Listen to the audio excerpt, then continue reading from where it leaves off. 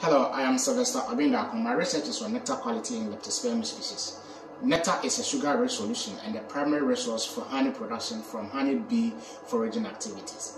Honey quality invariably depends on nectar quality. Other nectar constituents like dihydroxyacetone, which is common to Leptospermum species nectar, confers unique characteristics to Manuka honey. Our current understanding is that dihydroxyacetone is exclusive to Leptospermum species. My research focused on establishing the physiological constraint and the dynamics underlying nectar, sugar, and dihydroxyacetone production throughout flower life in Leptospermum species.